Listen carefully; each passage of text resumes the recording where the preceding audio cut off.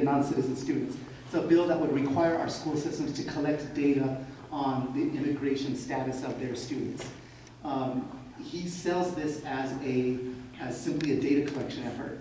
It's not a data collection effort. What it really is an effort to scare families who may not have documentation status, who are taking their kids to school. It's to scare them, to show them that you're going to have to report to us, we're going to have to take down your information, and we're going to send this information to the government. So that's what this does, and it's a scary effort, but it's one that he's pushed for many, many years, and he's still pushing this year. A very similar one is House Bill 2293. He's doing the same things with hospitals. If you go to a hospital emergency room, they're going to require the hospital personnel to take note of your documentation status and report it to the government. And he sells this as simply collecting data. Is it really collecting data, or is it discouraging people from seeking the medical attention that they need? I'll let you guys decide what that one is. So you've got those few bills that are quite clearly and obviously anti-immigrant and attacking the Latino community. We just heard one in my committee a couple weeks ago that would prohibit the state government from printing any documents in any languages other than English. And this is any documents from anything, whether it's whether it's about health benefits, whether it's about health services that are available to you. If you want those documents in Spanish or in any other language, you have to go online to get them, or you have to go to the one printed copy, which will be held at the government office.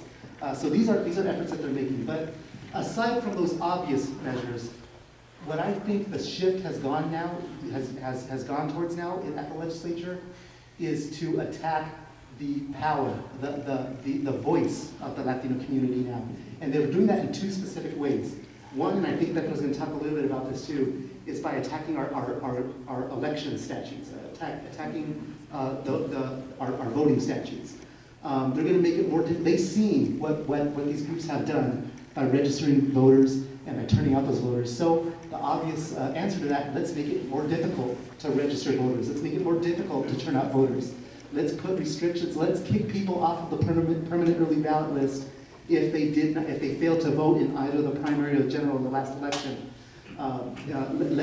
Let's require, if anyone wants to get onto the permanent early voter list, they have to have that form notarized. And there are lots of other efforts that are being taken to hurt your voting power, basically. So the voting power and the elections is a big issue. And the last one that I'll mention is they're attacking labor. They're attacking unions. And the reason they're doing that is because this is where a lot of the funding comes from in order to turn out these voters, in order to pay for the volunteers that are out registering voters, turning them out. And at the end of the day, these are working families who are speaking through their unions in state government. And so there's a huge effort to curtail that, and those bills are moving strong, and they're still moving forward. But to close out, I will say that there is some hope. We do have a different legislature now than we did in the past 2 years.